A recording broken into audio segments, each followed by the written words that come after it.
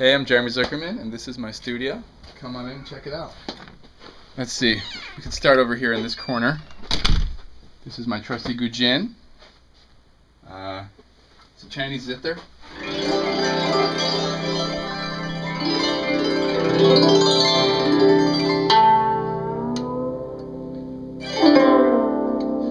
Fans of Avatar: The Last Airbender might recognize it.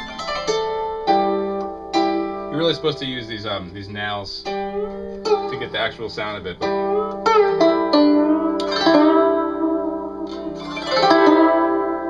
you know, gives you an idea. Then I like to hit this side for scary moments.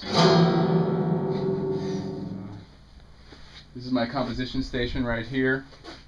Spend most of the time facing this wall. I keep it pretty bare bones, pretty stripped down, so there's not a lot of distractions.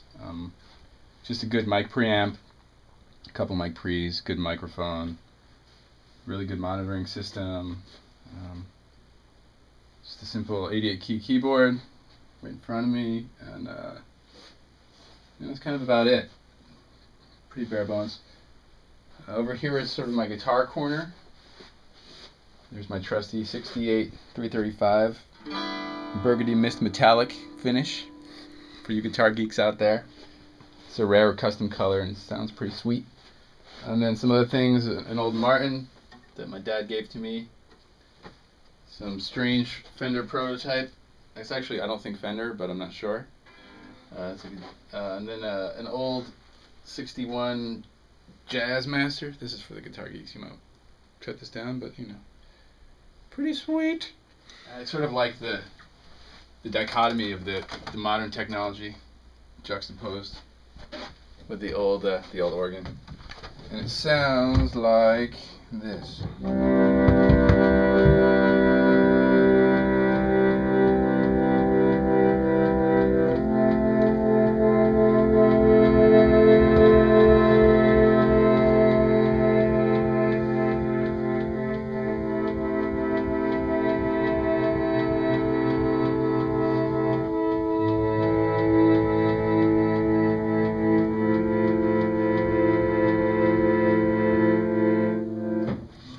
Supposed to use 2 feet. Oh, here's my pipa.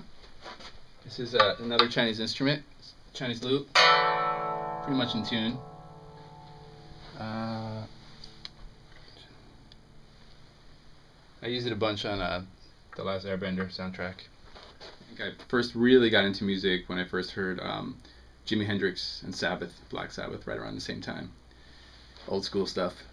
And I just was like enamored by the actual sound of the instrument, the sort of the timbre of it, and it just sort of became an obsession of mine. And you know, I got into heavy metal, and I played in bands in high school and all that stuff. And that led me to Berklee College of Music. And right around that time, I was sort of getting a little bit out of metal, and I wasn't sure what I wanted to do musically. And I started to move away from guitar a bit and explore music synthesis and technology and those kinds of things, and that sort of led me to composition.